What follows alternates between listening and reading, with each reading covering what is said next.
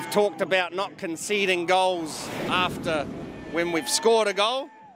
There's always a 5-10 minute period after you score a goal where psychologically you're very happy to have scored, and then in that situation you're very susceptible to concede goals, and today we scored twice, and straight away after we conceded 2 goals. This is just a mental factor of football that you cannot let this happen.